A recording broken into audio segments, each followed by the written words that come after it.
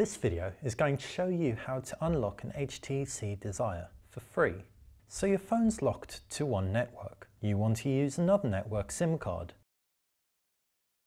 The first thing to do is turn on USB debugging. If your new SIM card is in the phone, you won't have access to the settings, so we'll need to remove this first. Once your phone powers up, go to Settings, Applications, Development, and make sure USB debugging is checked. Now turn off your phone.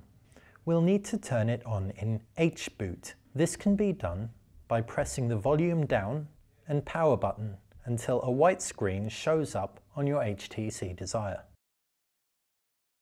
Make sure you've downloaded all the software listed below. WinRAR, if you don't already have it, the HTC driver file, the HTC Desire unlock file, and the Android USB driver file.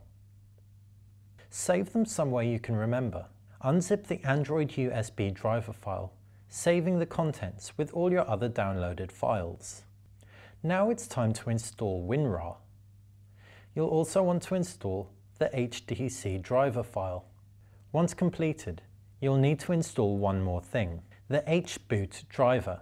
Plug in your phone to your Windows PC or laptop. Just to confirm, it should have the white screen, HBoot. Go to the Start menu, right-click Computer, Manage, and a window titled Computer Management will open. Click Device Manager. You should see a device called Android 1.0. Unplug and replug your HTC Desire to be sure. If it's still not there, you may already have these drivers installed, so skip this section. Once you've located Android 1.0, right-click it, select Update Software Driver, and locate the file Android USB drivers. Accept any warnings, and you're done.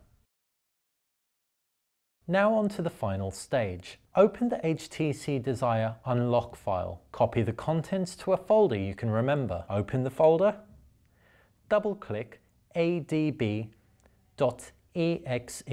A window should flash up. Once it closes, double-click HTC Desire Unlock v095exe.